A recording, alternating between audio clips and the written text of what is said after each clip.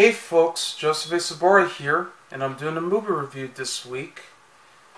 It's a spellbinding, magical fantasy drama that came out on December 1st of last year, and just recently won 4 Academy Awards, including Best Picture and Best Director. And it's also coming this Tuesday on Blu-ray, along with DVD, 4K, and digital. It's called The Shape of Water. It's a story about a young woman who's a mute.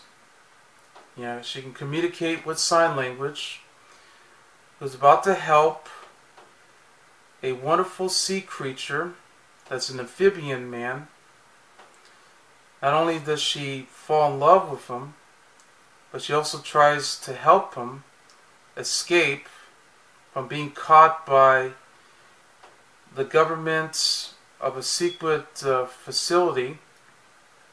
So together, with the help of her friends, they'd be able to save the man from being killed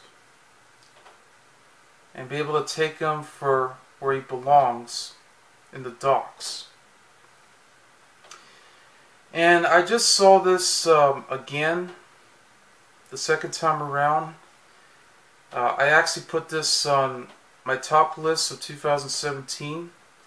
It's actually on my number 21. So I couldn't make it to the top 10, but that's okay, because there were a lot of good films coming up. So it was kind of hard to list which one, because I know my number 1 had to be Blade Runner 2049 come to mind.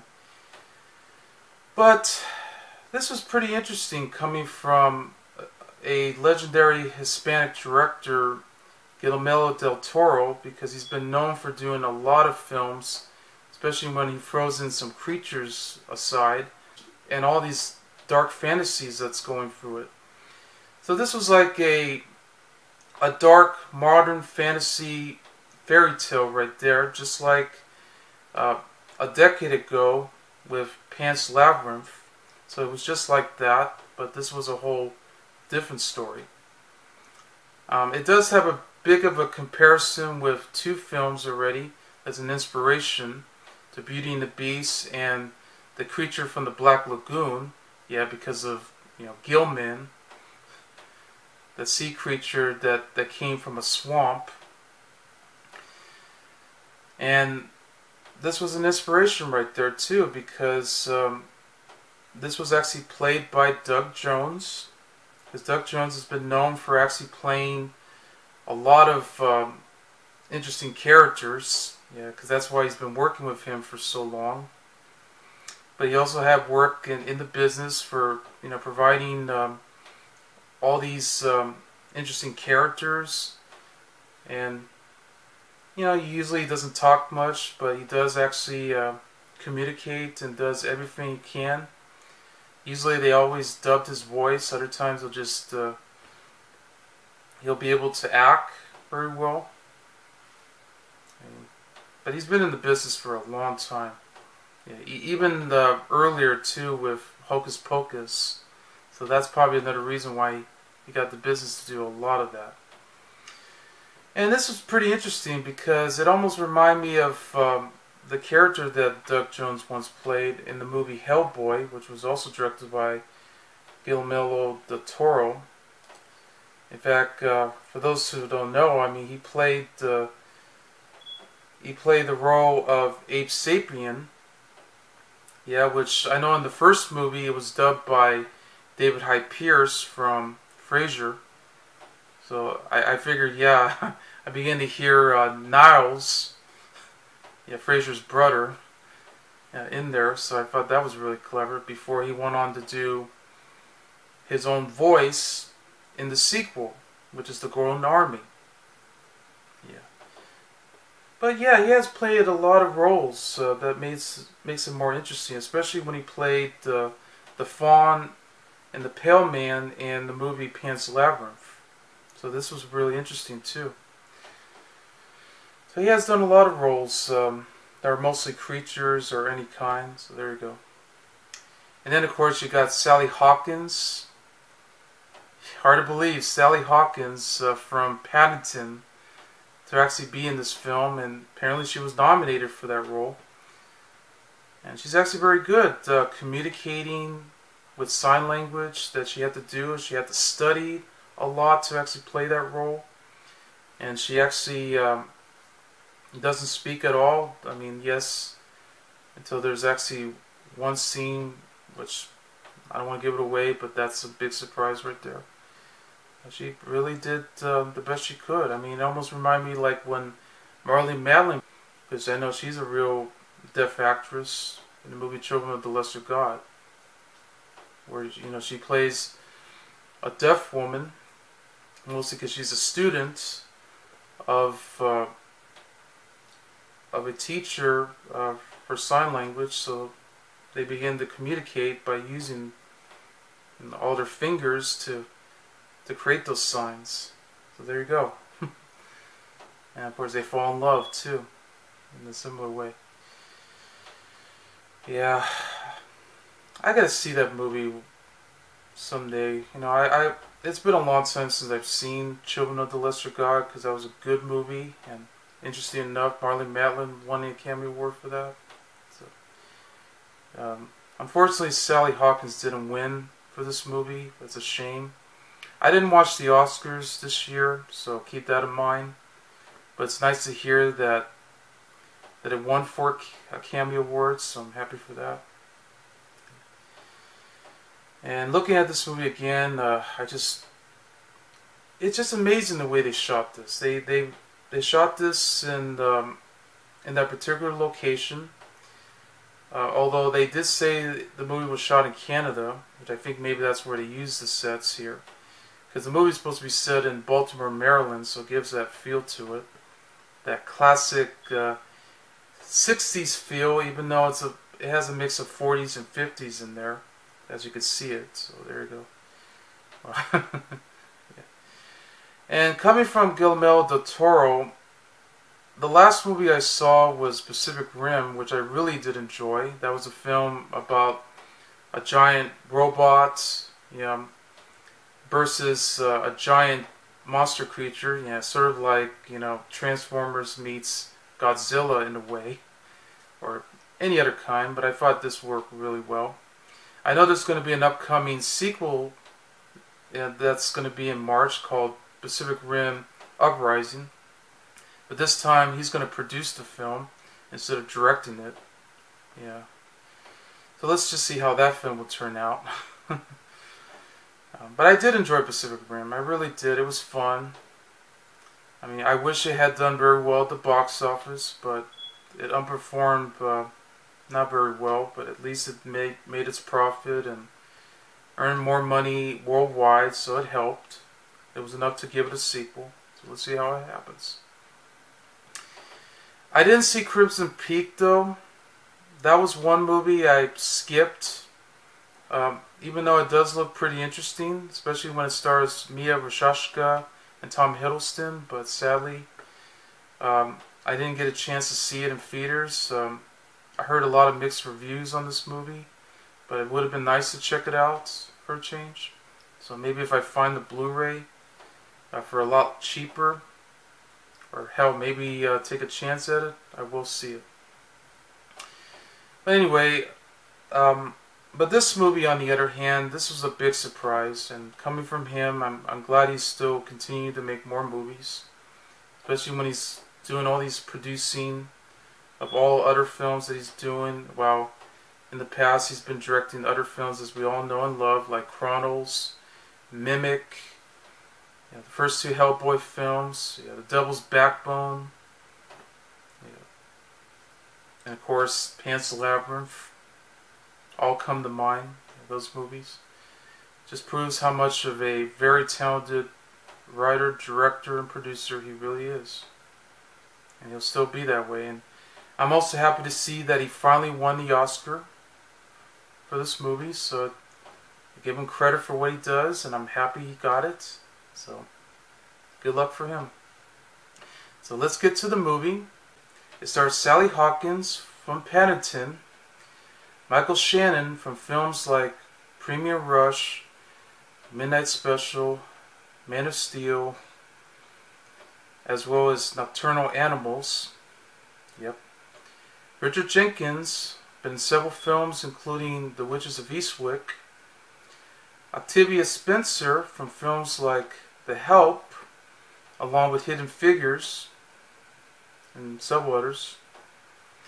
Michael Stuhlbarg came a long way from the film A Serious Man by the Coen Brothers, but he also has been in other films before and after that movie, including Steve Jobs, Men in Black Free, just recently Call Me By Your Name, that movie, and The Post.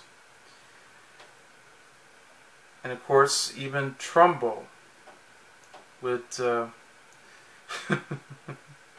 with Bryan Cranston.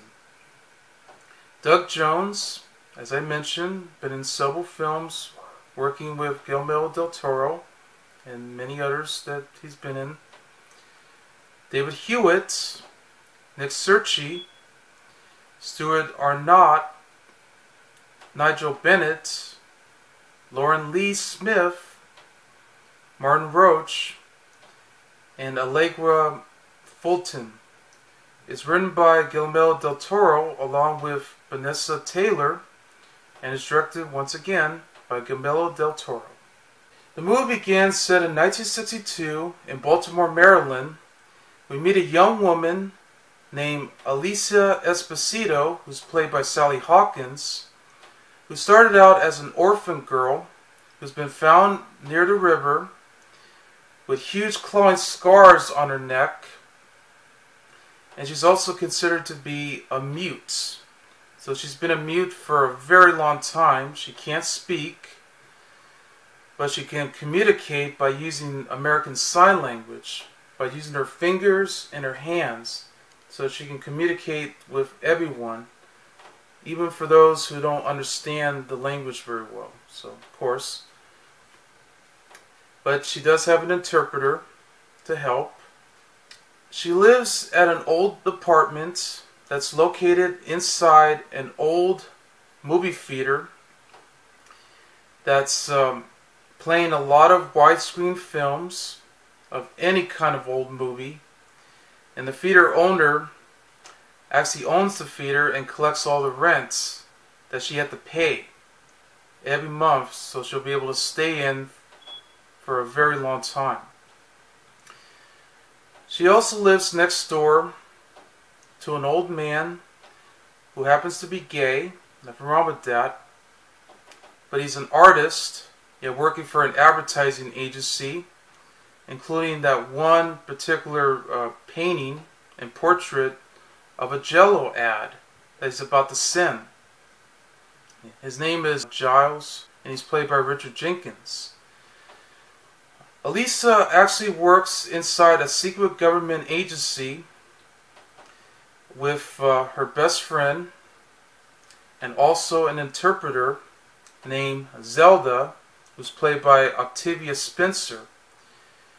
All of a sudden, they discover that there's actually a creature that's coming from the sea that's being captured by the government and all the scientists involved, including Colonel Richard Strickland, who's played by Michael Shannon, who actually was the one who captured him from the South American River and was brought into the lab so they'll be able to communicate or be able to find out some secrets behind it. So he is the one who is in charge of the entire experiment that's happening, or what seems to be. So Elisa basically discovers the creature, even though Elisa and Zelda just spends time, cleaning all of the pee and the feces and any kind, because they are janitors. So they always go to the restroom and always cleaning everything, try to keep everything neatly as possible, just folding all the towels, putting all the soap and everything that they need. So Richard had came trying to see how they're doing, because he was just going to the restroom and trying to find out what's what's going on. So he was trying to experiment with the creature, and the creature turned out to be an amphibian man. He was actually played by Doug Jones. But suddenly, he was missing 2 fingers right here, because the creature actually had bitten off his 2 fingers that was missing. So then Elisa, along with Zelda, had to clean all the blood that's coming from the lab. And then suddenly she found the 2 missing fingers, so that way they'll be able to perform surgery for Richard Strickland. So he survived. He was okay. He was losing some blood, but he was doing great so far. So then they begin to suspect Elisa and Zelda about what's going on, and they're talking about who these 2 are, and they had to explain fully. So of course, Zelda had to do all the talking, so she's more the interpreter for Lisa, while she just communicates by using her sign language. Well, anyway, she started to communicate with the creature, the amphibian man, by actually giving him some hard-boiled brown eggs. Yeah, because that was her lunch, and she always makes all these hard-boiled eggs. So she begins to feed him, begins to communicate him. I mean, most of the time the amphibian man is either in the water or inside the tube, just floating around, just so that way he can survive down there, because unfortunately he can't breathe when he's not underwater. Yeah, so when he's out of the water, yeah, he can't breathe. He will die. Yeah, that's why he has gills. So then Elisa had experienced that there was a secret behind all this, where suddenly she's became very suspicious that Strickland turns out to be, as we expected, a very sinister guy. I mean, basically, he's just working, trying to help out the creature, but then it turns out that he's actually hurting him completely. He's actually torturing him by actually using the cane, the taser cane. I've been tasing him a lot, so she was very shocked about what's going on. Of course, we do have a scientist named Dimitri, who's played by Michael Stuhlbarg, which he also has a secret of his own. He turns out that he's actually a Russian spy. He's actually working with 2 people who actually was about to give him a serum, so that way he'll be able to use it to actually calm down the creature. But in reality, though, he's actually trying to help out the creature, so that way, they don't go around killing him.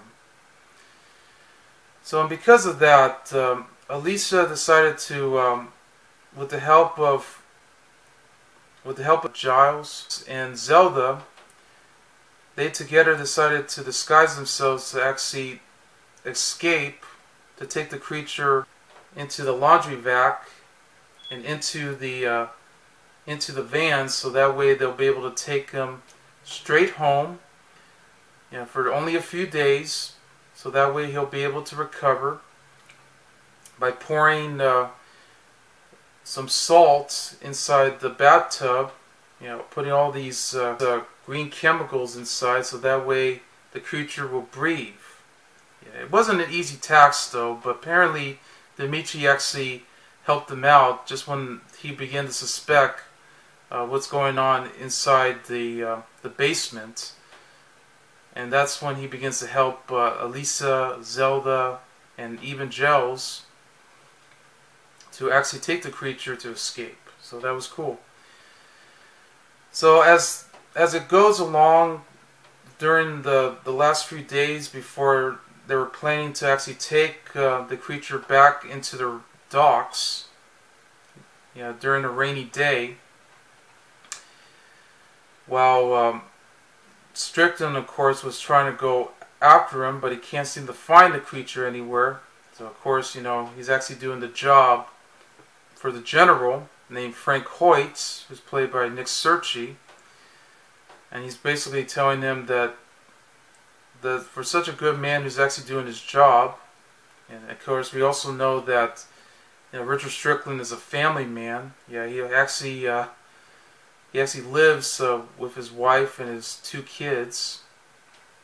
Yeah, I know there's also a sex scene and everything here and there. He begins to tell him that if he's actually a decent man, if he actually failed only once, and that explains. I don't want to give too much away, but that has that particular dialogue where he begins to explain that if you actually did your good job already, if you only fail once, how can you be a decent man?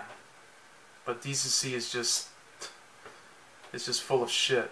In that sort of way, yeah.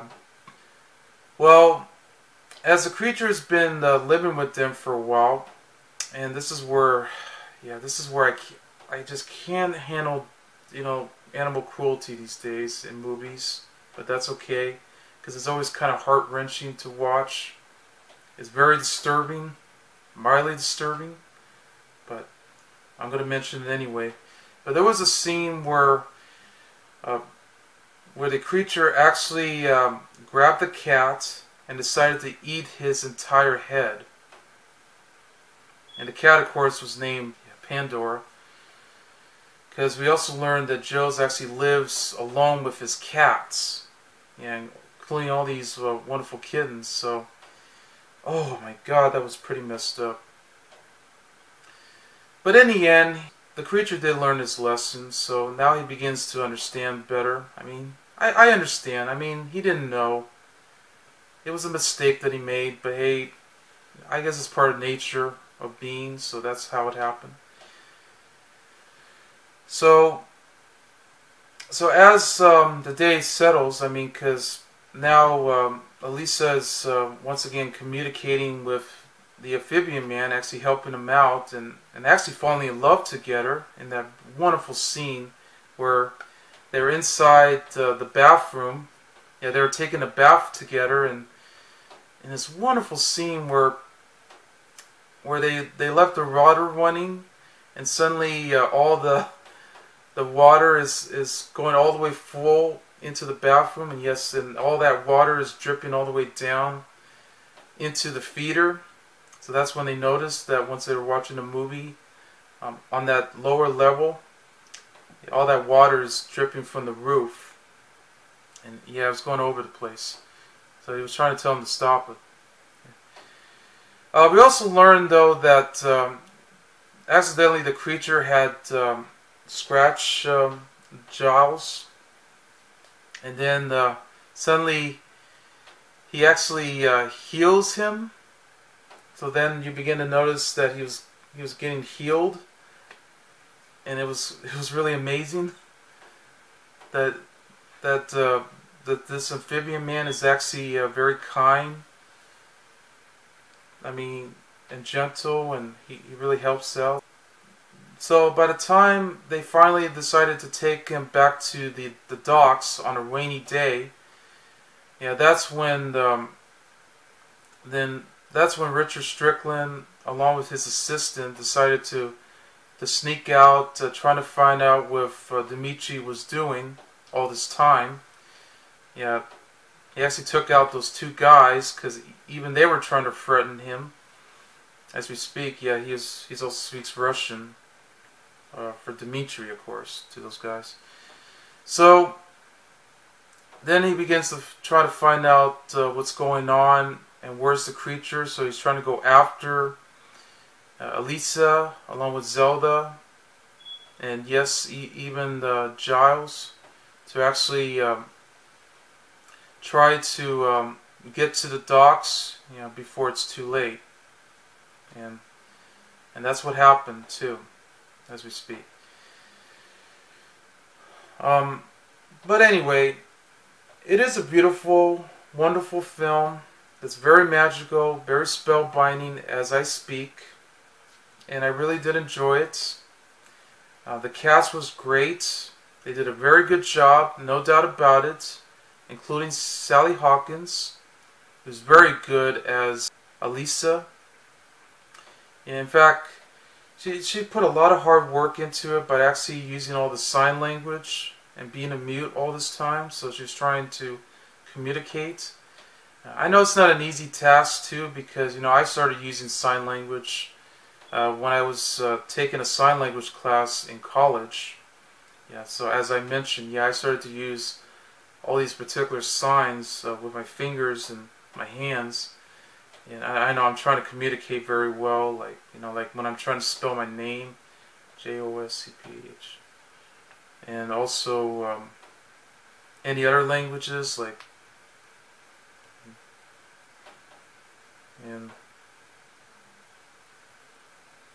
or something like that. It's kind of hard to understand sometimes, but once I get used to it, I mean, I had to continue to go through it. But that's what I did. So I could see how much hard work it had to take for Sally Hawkins to do it. So yeah. And by the way, that is the truth, because I have taken sign language class, okay? So I'm not lying. It wasn't easy. I mean, I actually had once failed that class. And I had to take it again. I had to repeat by taking the class at GCC, because I took it once at PCC. It didn't work out. Yeah, I had some tough times over there, and then I had to deal with a lot of stuff going on.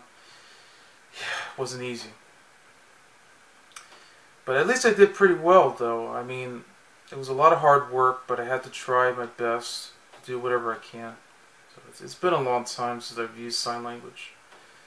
And I don't even know if I want to be able to use it, because it's not easy. But who knows? Maybe I'll try to work at it someday. Well, anyway, but I thought Sally did a great job, nevertheless. Just proves how much of a good actress she is. Yes, there were some nudity in her performance. I mean, I did see her. It's hard to believe, because I always imagined her in the movie Paddington, because that's a family favorite film. So this time, apparently she just, she has to take a bath in the nude. I mean, that's natural. We always take baths in the nude anyway. We don't take baths while wearing our clothes on. Yeah, that's for sure. Anyway, also Michael Shannon, basically as usual, playing some sinister roles, and this is definitely one of them. But he also has played different roles too.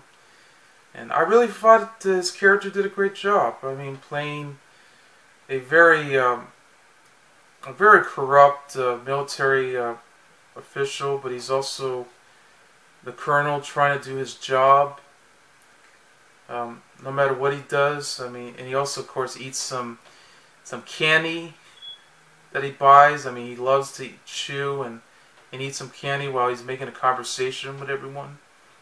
So that's how sinister he really is.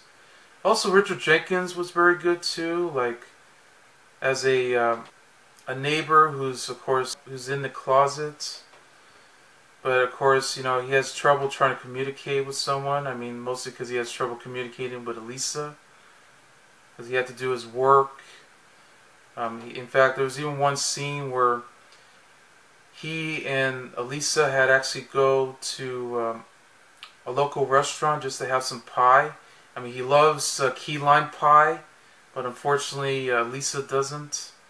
And that's why there was a scene where he actually collects all the key lime pie in the refrigerator. That was cool. Yeah, Octavia Spencer, very strong performance as Zelda. Definitely the right interpreter for it. I mean, it's interesting seeing that this was a black woman that you can actually deal with. I mean, you definitely feel that she actually takes good care of her best friend.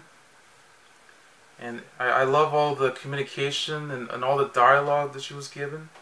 But at the end, she does help. I mean, even though she doesn't want to get into trouble, so of course, she doesn't want to lose her job either. That's all I can say. But she was great. Of course, Michael Stuhlbarg, as a scientist, he wants to take good care of the creature. He doesn't want to kill it. He wants to help him.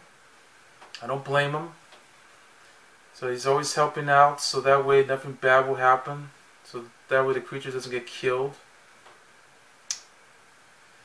But of course he has a secret that he's actually a Russian spy. So as a doctor, he's trying to get all the serum that he needs so he'll be able to use it whenever. And Doug Jones, yep, as the amphibian man. Wow. I gotta say, Doug Jones did an awesome job portraying that role. I mean, it wasn't really easy, but it's always great that he gets to act behind the makeup and the costume that he had to wear, because he did a lot of that. I mean, he's a special effect right there. There's no doubt about it.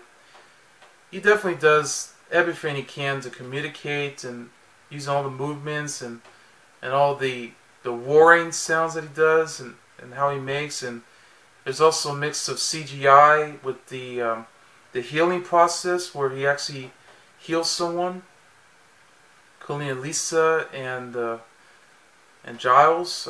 That was really interesting, amazing. But the rest of the film is just practical right there, so it's perfect coming from him. It really works. Also, just to point this movie out, because I don't usually point it out very well, but that's okay. This time it's going to be perfect for me for this review. There's a lot of symbolism in this film. I begin to notice that too, because when I watched the movie, there was everything that involves the color green. Because, like Kermit the Frog says, it's not easy being green. In that sort of way. But yes, there were a lot of green colors throughout the entire movie, like such as the key lime pie, as it's shown. I mean, mostly because Giles loved key lime pie. That was his favorite. And he's actually putting it inside his refrigerator. Yeah, which also has a green color. I think a teal color too.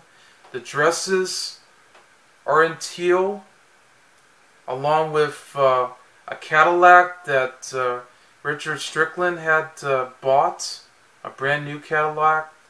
That's, of course, like a bluish green, but it's a teal, as he found out. The bathroom is also green. Even the soap is green. The entire film, in certain shots, was actually shot in the color temperature of teal. It does have some luscious colors too, so it has the mix of green. And of course, we all know the creature, because he is green. Brownish green. And yes, even the water. In that one beautiful moment when Elisa was with the amphibian man, and they were hugging, they were kissing, and they hold their arms together, dancing too. Yes, they were even dancing in the bathroom, in the water. That was just so beautiful the way they did it. And of course, there's also scenes where Elisa loves to dance. I mean, she was watching an old film on an old black and white TV set. I mean, she just never forgets. I mean, she loves to dance in that one particular scene where she's just coming out of the apartment and just started to communicate just like what they did in a musical that she was watching. She started dancing and exactly like how they did it. It was just unbelievable. Yeah. I love the score. It was actually done by Alexandre Desplat. He actually created a wonderful score that actually fits the movie very well. There is a bit of mix of other songs like Babalu, yeah, from I Love Lucy, but it's done differently this time, so it's not Ricky Ricardo. And even a song called A Summer Place. So there's a bit of some 40s, 50s, and 60s vibe to it. And I love that. I mean, it really brought its inspiration justice here. Even though, yes, this movie is set in a period where it's the civil rights movement, you know, things are not going so well for diversity. I know they're not getting along with them, you know, such as gays, blacks, even with people with disabilities, yeah, disabled people. I mean, they don't get treated with respect, and that's a shame. But yet they have to portray, whites as either racist or very cruel or anything. But of course, not all whites are bad. They're not idiots, assholes, and everything. I mean, there are actually very smart people too. I mean, yes, and there's even a Russian who's actually very nice too, but he's trying to help. So there you go. I mean, this is the situation during the Cold War that's happening in that time period. So, wow. Well, anyway, it's a great film. Highly recommend it, and I hope you get to check it out pretty soon, because if you love fairy tales and all the fantasy stories out there, especially since it's a movie that's inspired by 2 films already, which also were based on stories and everything, like Creature from the Black Lagoon and Beauty and the Beast, then this is definitely for you. Because, trust me, you'll never forget.